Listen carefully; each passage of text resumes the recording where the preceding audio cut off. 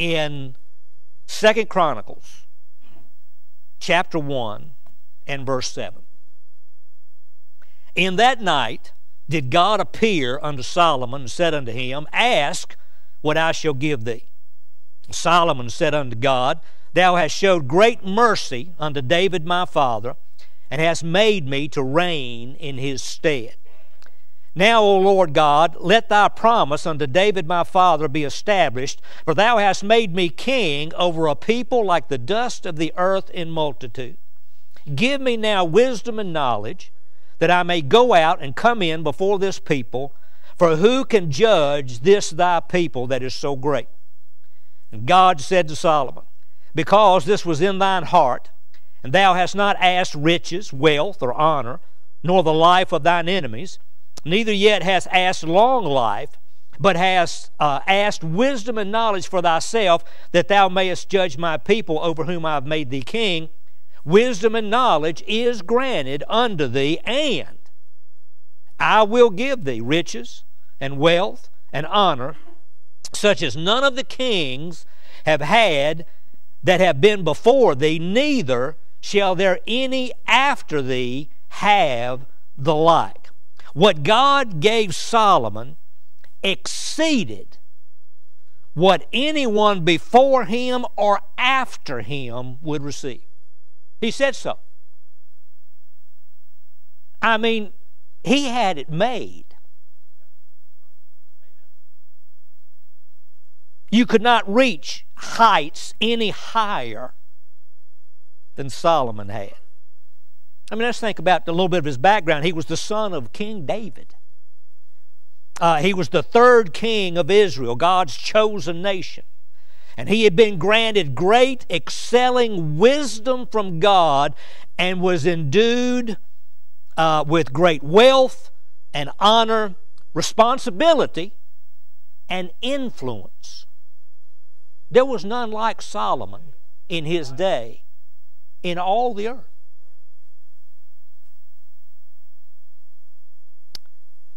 He had it all. But there was a problem. Take your Bibles and turn to 1 Kings chapter 4. 1 Kings chapter 4. I'm setting the background now for Solomon. All right? 1 Kings chapter 4 and verse 29. And God gave Solomon wisdom and understanding exceeding much, and largeness of heart, even as the sand that is on the seashore. And Solomon's wisdom excelled the wisdom of all the children of the east country, and all the wisdom of Egypt. For he was wiser than all men, than Ethan the Ezrahite, and Heman, and Shachal, and Darda, the sons of Mahol, and his fame was in all nations round about. When you read verse 31, I want you in your mind right now to kind of, let's update that to right now. Think of who are considered to be the most brilliant minds in the world. The Einsteins, so to speak. That's the list of verse 31 in the day of Solomon. These people that are listed, I mean, you've never heard of these people. But back then, everybody had heard of them. Everybody knew them. The most brilliant of the brilliant. And the Bible says that Solomon was wiser than them all. Wouldn't you like to be wiser than them all? I hope you do better with it than Solomon did. Because see, to have wisdom does not mean you practice wisdom. To be wise means you still can have the choice. You see, there was something about Solomon in all this splendor and all this glory. He was still human.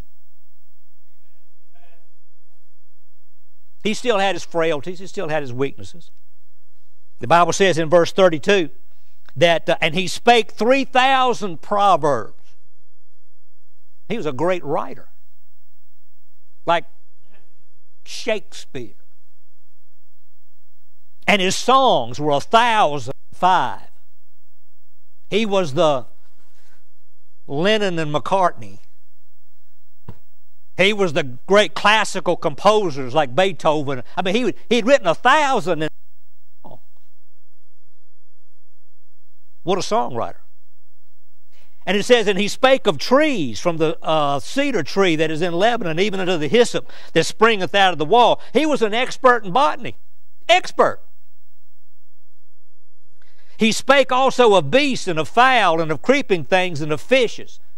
Zoology and marine biology and all these things that we look at people that have all of these letters behind their name and all the degrees that they have. And really the Bible says that Solomon exceeded them all.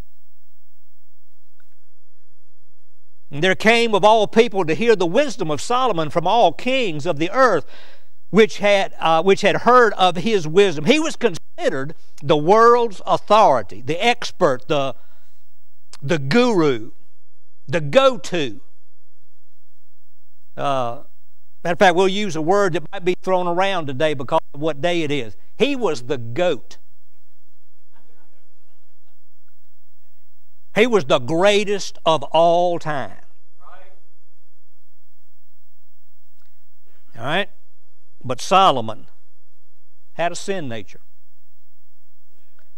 Solomon was a man. He also had a bullseye on his back. And the devil shot at him every chance he got. Why?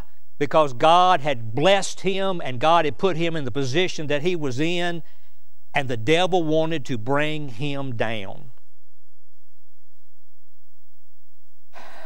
The devil attacks our weaknesses. But I want you to also know that the devil will attack your strengths and try to use them against you. Did that with Solomon. Temptations was something that Solomon had to deal with. He had weakness and frailty, and he had to deal with lust. And I believe as you read the story of Solomon, you'll find out there was two real big problems he had. One of them was a problem with pride, and the other one was a problem with not being content. Even though he had all that he had, wasn't enough. You would think he would be satisfied, but he was not. Temptations, by the way, are fed by pride. The devil had a foothold in his life. When pride is there, he'll have a foothold in your life. Pride is satisfied, but always wants more and thinks you deserve more. Paul said in Philippians 4:11, not that I speak in respect of want, for I have learned in whatsoever state I am therewith to be content. Solomon wasn't that way. Solomon was not content. With all the accolades, with all the credit, with all the honor, all the glory, all that he had been blessed by God with. He said, I think I'm going to try something else. Turn in your Bibles to Ecclesiastes chapter 1. Like I said, the introduction will be longer than the message. In Ecclesiastes chapter 1 and verse 12. The Bible says, I, the preacher, the declarer of truth, I, the preacher, was king over Israel in Jerusalem. And I gave my heart to seek and search out by wisdom concerning all things that are done under heaven. This sore travail hath God given to the sons of man to be exercised therewith. I have seen all the works that are done under the sun, and behold, all is vanity and vexation of spirit. By the way, that's Solomon's wisdom speaking. He said, I've looked around and I see what's happening under the sun. And that reference is talking about those things that are done by man. I've seen what man can do. And man might want to pat man on the back and tell them how wonderful they are and how all these great accomplishments that they've done. But Solomon looked at it and he said, it was vanity and vexation of spirit. Now you would think he'd be smart enough to listen to his own PR. but he wasn't. Because it says in verse 15, that which is crooked cannot be made straight, and that which is wanting cannot be numbered. I communed, here's his problem, I communed with mine own heart, saying, Lo, I am come to great estate, and have gotten more wisdom than all they that have been before me in Jerusalem. Yea, my heart had great experience of wisdom and knowledge, and I gave my heart to know wisdom. I wish there was a period there, but it's not. It says, and to know madness and folly. You know, I perceived this also is vexation of spirit. I actually knew that doing the same thing over and over again was insanity if I was expecting something else to happen, but I gave my heart to it anyway. I'm going to try it anyway. Just because others may have failed before me, that's not going to happen to me. You ever heard anybody think that way? See the way they live? Oh yeah, dabbling with this might have messed up their life, but it's not going to mess up mine. I'm going to give myself to those things. For in much wisdom is much grief, and he that increaseth knowledge increaseth sorrow. That's not his wisdom speaking. He's giving himself over to thinking like the world thinks. Now, with all his wisdom, he knew that a pursuit of the world would bring vexation of spirit. He chose to pursue it anyway. Hope you never did this.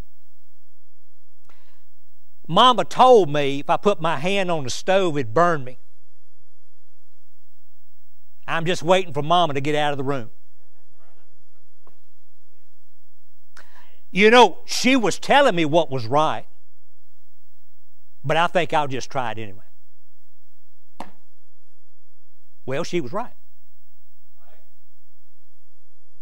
Solomon knew that a pursuit of the world would burn him. And he did it anyway.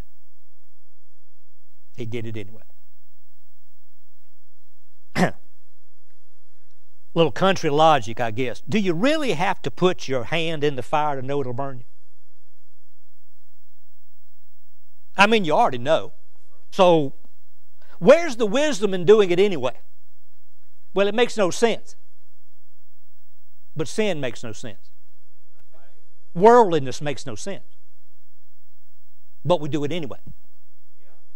We pursue it anyway. Now look at Ecclesiastes chapter 2 and verse 1. I said in mine heart, Go to now, I will prove thee with mirth. Therefore enjoy pleasure, and behold, well, this also was vanity, but he went after it anyway. Instead of laughter, it is mad, and of mirth, what doeth it? I sought in mine heart to give myself unto wine, yet acquainting mine heart with wisdom, and to lay hold on folly, till I might see what was that good for the sons of men, which they should do under the heaven all the days of their life. I made me great works. I builded me houses. I planted me vineyards. I made me gardens and orchards. By the way, that word me that you see over and over again, you could write in your Bible the word pride, and you'd understand what's going on. I got me this, and I got me that, and I got me the other. And he had, listen, Solomon has the most unique position in all of history. He could do every bit of this without restraint. Remember, he was the wealthiest and the wisest. He had the authority as the king. If he chose to, he could make the rules and make them up as he went along. He said, I can do any of this. Listen, we have limited resources, don't we? He didn't really. He could do whatever he set his mind to. And this was his pursuit. Do you know what he's doing? He's doing what the majority of the world strives for every day. the pursuit of pleasure, laughter, mirth, wine, folly. Let me get me great works. Let me get me houses. Let me get me vineyards. Let me get gardens and orchards, and I planted trees in them of all kinds of fruits. I made me pools of water to water therewith the wood that bringeth forth trees. I got me servants and maidens, and had servants born in my house. Also I had of great and small cattle above all that were in Jerusalem before me. I gathered me also silver and gold, and the peculiar treasure of kings and of the provinces. I gat me men singers and women singers, and the delights of the sons of men as musical instruments, and that of all sorts. So I was great, and increased more than all that were before me in Jerusalem. Also my wisdom remained with me. Now I didn't use it, but I had it.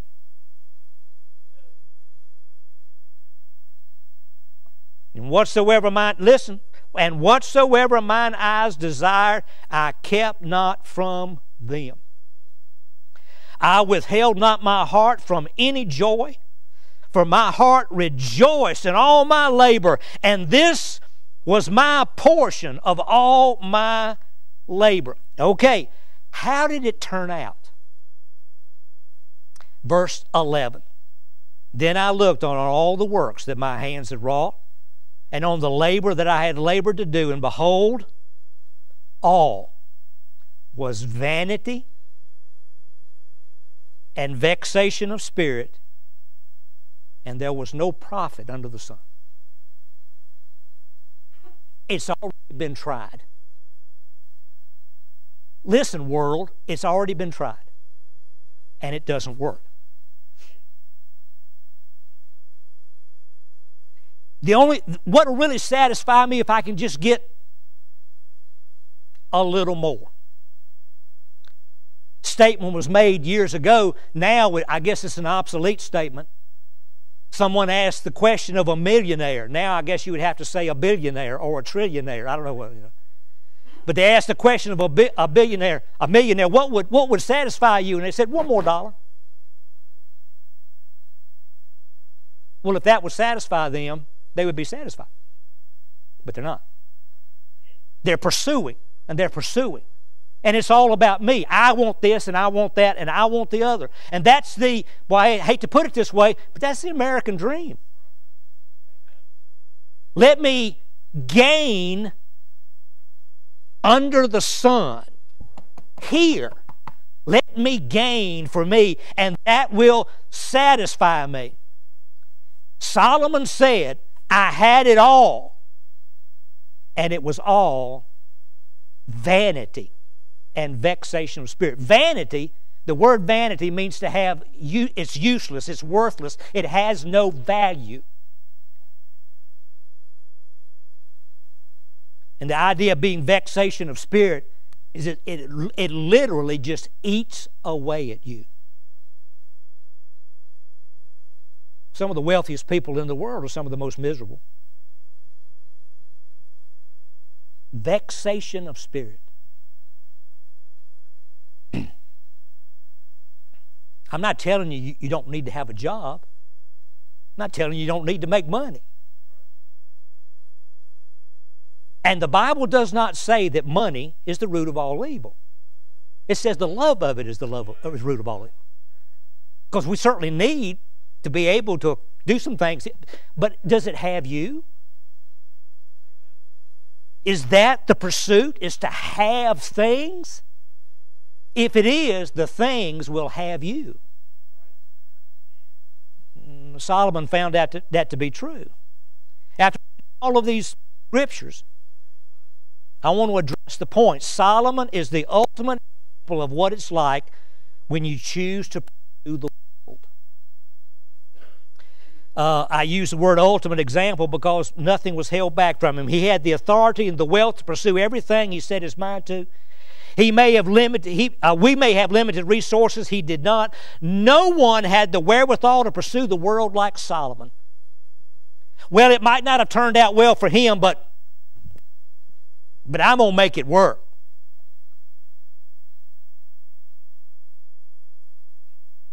Those are statements of the ones that will be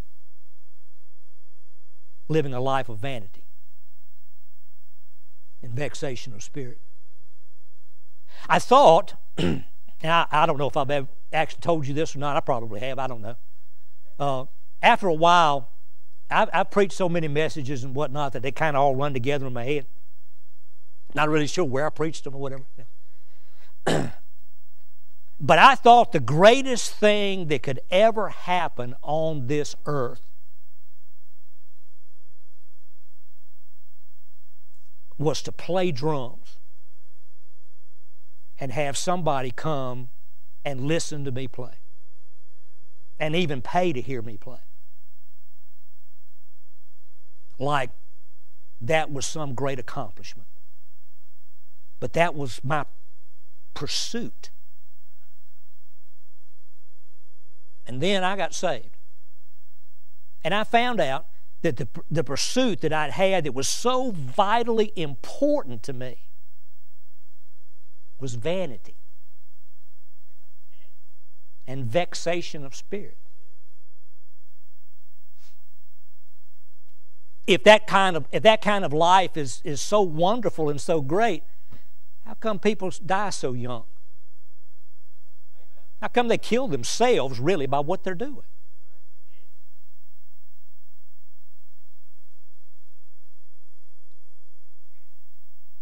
Even with all the potential he had, his wealth, his position, his wisdom, and all of that had been given to him by God to be used for good, he still chose to pursue the world. What Solomon lived out was what the world views as being successful. He had more money, more things, more fame, more prestige, more experiences, more fun, more pleasure, more self-satisfaction, more toys, more recreation, more possessions, more glamour, more glitter. He had all the shiny things. He had more and more and more. Could I say to you that pursuing all those things, that Solomon has already put forth the ultimate effort to have it all, and he got it, and it didn't satisfy him? So look at what the world's doing. Look at maybe what you've done in your life. Look at what maybe somebody in your family's doing. There might be some in your family that look at you and think you're absolutely crazy for being here this morning. Right. And what they're pursuing is what's crazy. Amen. Like the hart, the Bible says, that panteth after the water brook. That's H-A-R-T. That's talking about a deer. Like that deer is panting after that water brook. That's the way we ought to be pursuing. We ought to be pursuing God. And if we would pursue God, that would satisfy. But all that the world has to offer, all you'll find out is you just need one more, and one more, and one more. It's already been tried. You're not going to set a precedent. It's already been tried. And it doesn't work. Pursuing the world doesn't work. It is vanity and vexation of spirit. The Scripture says he found it to be that way. He was looking for satisfaction in the world, but his pursuit tormented him. That's the vexation part. The world promises that everything will be wonderful if you go its way, but it does not deliver on its promises, and it never will. Have you thought about how deceiving the devil really is? The devil makes all these promises about how wonderful things are going to be if you follow him, and then you find out where he's going.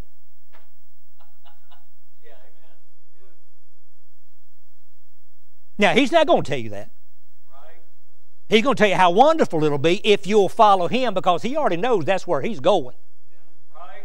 But He hates God so much He wants to take you with Him. But He'll promise all kinds of things. The pursuit of the world leads to personal destruction, and the devil laughs at our calamity. He laughs. He said, "Oh, fooled another one, tricked another one, convinced another one."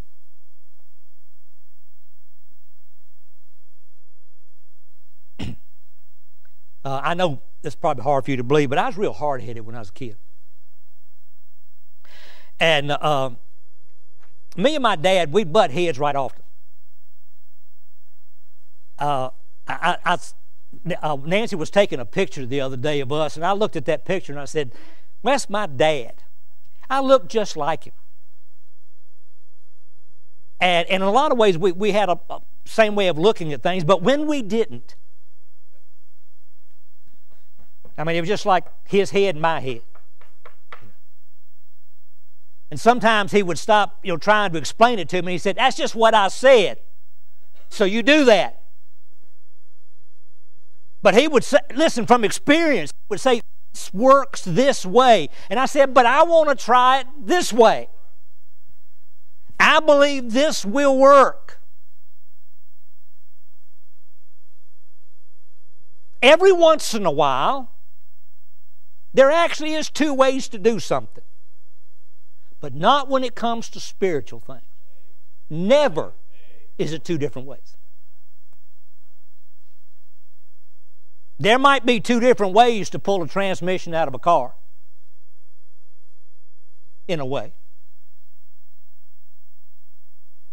But when it comes to the things that really matter, there's only one way, and that's God's way. That's it. And if we try anything else, it's vanity and vexation of spirit. But we are so hard-headed, the Bible uses the word stiff-necked, that when we're that way, the fire's going to burn you if you put your hand in. "Well, I'm just going to see." And you do it anyway. And it will. It's already been proven that's the case. We don't need to try it. We don't need to dabble in that. And God forbid that we would think, "Oh, I'm strong enough to handle this." I found a poem years ago, and I wished I could quote it, but I can't. But the name of the poem was the word prevention. And the gist of the poem was like this. There was this big road on the side of a mountain. And people were driving off of the road and landing down in the valley and dying. And the town people tried to get together to figure out, how can we fix this problem? And some said, "Well, why don't we put a cemetery down in the valley? Why don't we put a hospital down in the valley?" And somebody said, "Have we ever considered a guardrail?" Prevention. Have we ever considered slowing down? Have we ever considered being cautious? Have we ever considered doing what's right? Now, going back to the hard-headed days, when I was younger, I thought that if I could think it, I could do it. And if I thought it, I thought I could do it behind the wheel of a car. And I had friends of mine that sat in the front seat with me, and they said, "If you ever slow this car down, I'm going to kill you." So I just decided not to slow down.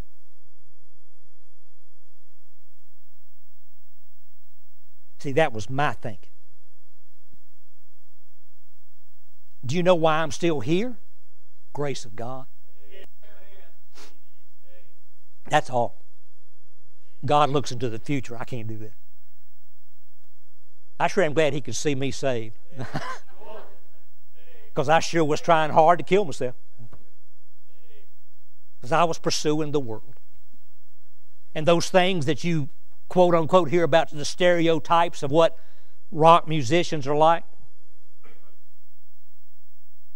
Got the t-shirt and the ball cap for that. The grace of God made the difference. People are making all kinds of excuses as to why they will not come to God. Why they think the things of this world are worth holding on to, or why they put more value on worldliness than on godliness. Solomon tried it all, and it was vanity and vexation of spirit. Solomon proved the world cannot satisfy you, and it will not satisfy you. Let me ask you just a simple question. What is it that's so great that you're holding on to that's keeping you from coming to God? This is what I really had to give up something to come to God. I really did. My future in hell. I had to give that up. Well, I'm sure glad I did. But if you really think about it, how can you give up anything that has greater value? You can't. A relationship with Him is greater than anything. But people are making all kinds of excuses, and they're going all this way and doing all these things. The only thing that will satisfy is to receive Jesus Christ as your Savior. And to walk with Him in this world of vanity. Did you know that we're living under the sun, but with our relationship with God, we can do things beyond the sun? We can do things of eternal value? This is the Bible Institute is not just about now. It's about eternity. I guess I could teach you something. I love history, and I've taught history in school. I could teach you something about history, and I could tell you a little something about the Civil War. I've read a lot about it. I might not have the same opinion about it you do, but I've read a lot about it. But you know what? After it was all said and done, every bit of that just be vanity and vexation. Help you a bit. We didn't do any good. We need to learn the things that really matter and grow in the things that really matter. And Solomon had the opportunity. Oh, but he wasted it. Not trying to make a joke out of this, but Solomon proved he might have been the wisest man in the world, but he didn't use wisdom. You know that man had 700 wives and 300 concubines, the Bible says. That doesn't sound too wise to me. As a matter of fact, if you have two, you've gone against biblical principle. And what do you think that's going to be? Vexation of spirit. So, here's the question. What are you pursuing?